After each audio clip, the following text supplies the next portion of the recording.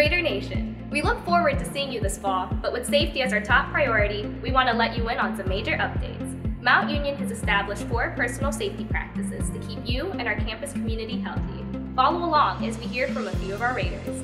Personal Safety Practice 1. Conduct a daily health self-assessment. Symptom monitoring will be supported and encouraged while on campus for all students.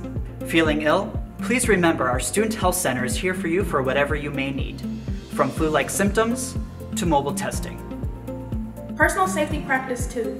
Wear a face covering. Wear a face covering when in shared or public places on campus. Mount Union requires all community members to wear face coverings. When used properly, facial coverings can be effective in reducing the likelihood of transmitting the virus. Let's make our health and the safety of others our top priority. And mask up, Mount Union. Personal Safety Practice 3. Maintain a social distance.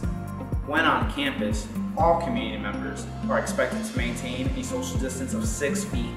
Whenever possible, try avoiding group gatherings where social distancing might be difficult. Personal Safety Practice 4. Maintain personal hygiene. The best way to prevent infection is to avoid exposure with the virus. Campus community members should adhere to CDC recommendations to help prevent the spread of the virus. Raiders, we can do this by committing to do the following. Wash your hands. Avoid touching your face with unwashed hands.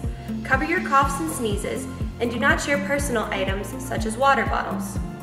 So, don't forget, conduct a daily health self-assessment, wear a face covering, maintain social distancing, and maintain personal hygiene. Let's take these 4 personal safety practices and keep them in mind as we return to campus.